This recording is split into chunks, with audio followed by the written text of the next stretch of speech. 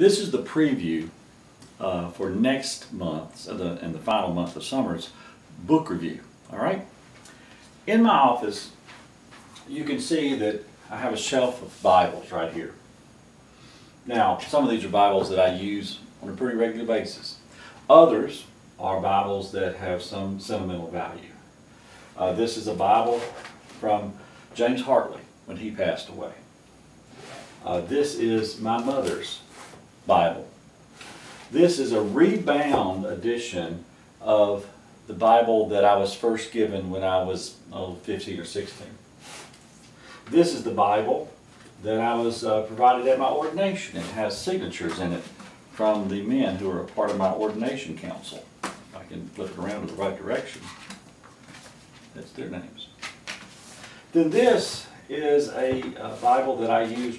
This is actually the pulpit Bible, the Bible that I usually read from on Sunday mornings. And above this shelf is a shelf of books that just defy being in a category. They're books that mean something to me, that I read at a special time in my life, and that they influenced me greatly and deeply. And that is where this book sits. And that is the book that we're going to do this month. The book that we're going to be reading together in August is Parker Palmer's Let Your Life Speak. It's a book that's only about 116 pages long, and it's provided me numerous moments of inspiration in my life. During the past month when we were doing Frankenstein, one person asked me if we couldn't make things more interactive.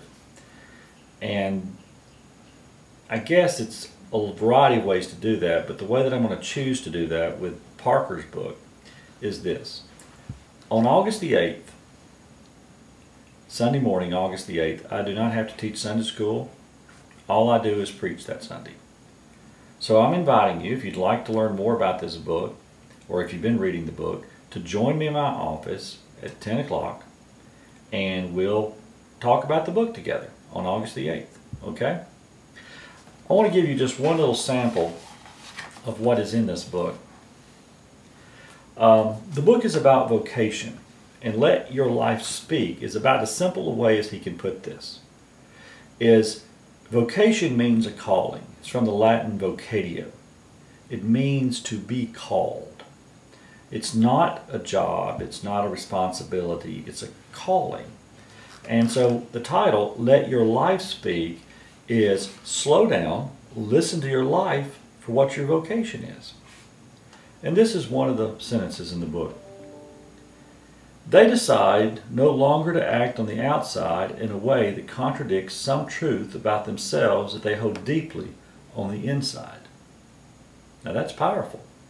That's trying to live a congruent life, a life on the outside that comes from the inside.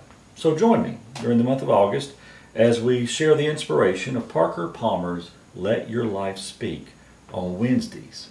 The videos will be dropped on Wednesday nights at 7 o'clock.